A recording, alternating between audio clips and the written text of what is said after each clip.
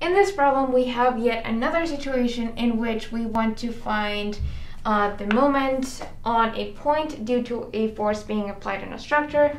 In this case, we have a pole, and our point of interest is the origin according to our coordinate system. It's always a smart choice to locate our coordinate system at a point where it's convenient for us. In this case, we located our origin at point O. So now that we have defined our coordinate system, what we want to do is define our vectors that we're going to be using. Our R vector, which is again the distance between our point of interest and our force being applied, is going to be equal to minus 30 centimeters, so minus 0.3 meters in the I direction. Then it's going in the positive y direction, so 0.4 meters or 40 centimeters, 0.4 meters in the j direction, and lastly 0 in the kth direction. 0k. Now for force, we have nothing in the x direction, so 0, nothing in the y direction, 0j, and finally 60 newtons in the positive z direction, so 60k.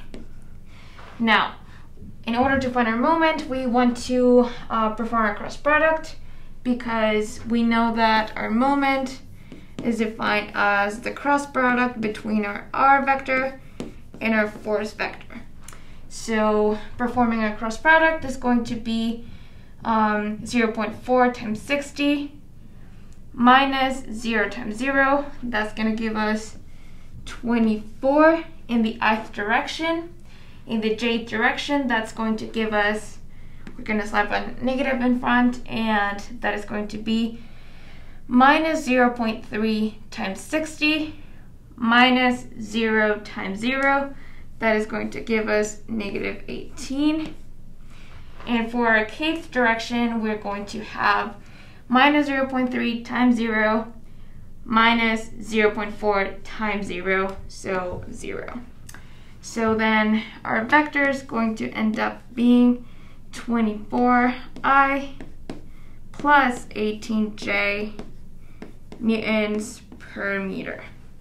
And that is it. We're going to leave it as a vector, and that's it.